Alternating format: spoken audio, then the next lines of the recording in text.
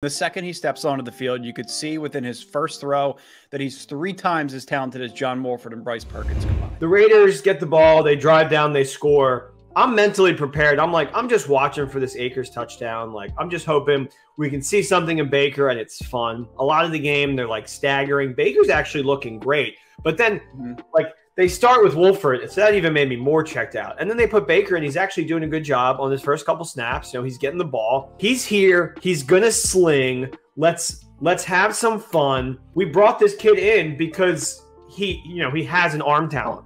It goes all the way back to when McVay was looking at him in the draft combine and when he won a Heisman Trophy at Oklahoma, and they were talking about Lincoln Riley. So there's so many different parallels, crossing streams, that I think is so interesting between the two fireballs that are Sean McVay and Baker Mayfield.